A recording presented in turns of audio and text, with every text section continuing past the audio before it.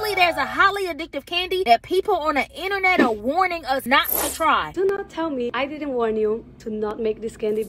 Is it safe to say she knew we would be curious? I ain't never seen a crackhead and I wonder what crack was like. According to the instructions, we gonna need a tablespoon of butter, 1 can of condensed milk, a half a bag of coconut flakes, and I'm gonna put some sugar in all y'all tanks later. Half of y'all men got some in there. I just feel like if you'll eat an almond joy, you'll basically eat danger. Because I wanna know which one of you booty back bandits is keeping them in business. Ain't no way I'd have made hash brown.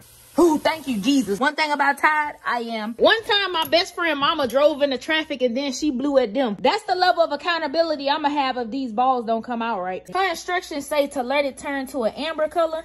I have no idea the difference between amber and burnt. Okay, so none of us really signed up for baby shower meatballs, but I'm a professional. I don't think I'm addicted.